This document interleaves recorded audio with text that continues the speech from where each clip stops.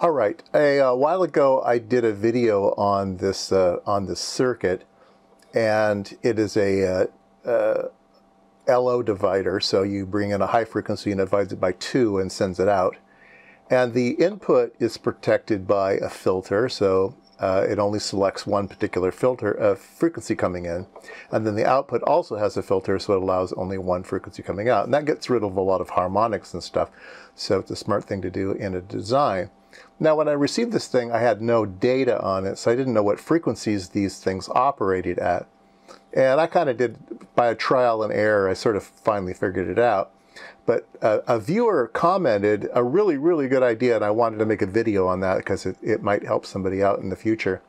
So if you don't know what a filter is, but you do have access to the outside world, when a filter passes its information, it looks like there's no return.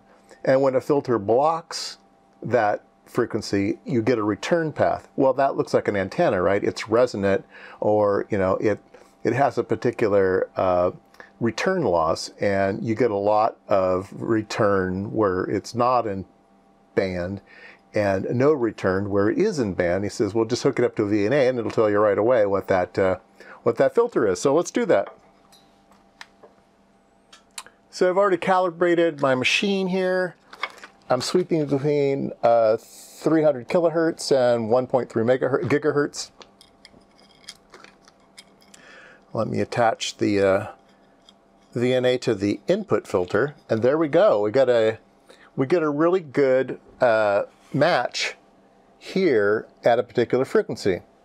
It's down by 6 dB, so we get a 6 dB attenuation at that frequency. So that's going to be our filter frequency. And we can just turn on a marker, and then we can do a marker search to the minimum. And it says that filter is adjusted to 1.012 gigahertz. So, and that's sort of what I found haphazardly, but that gives me a real accurate number what that filter is adjusted to. And we can look at the so that was the input filter, the little one, and you know this one's little and this one's big, so this is going to be a lower frequency, but let's go ahead and hook up the other one.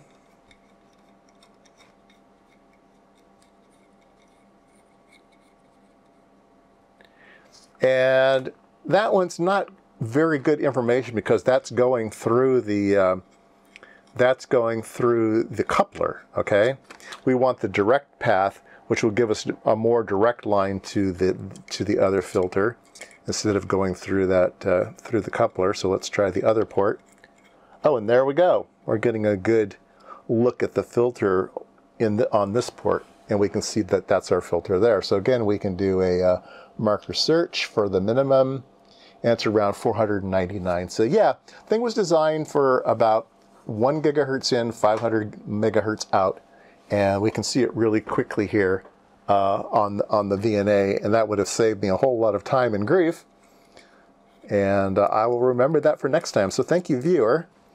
I love it when you guys teach me stuff.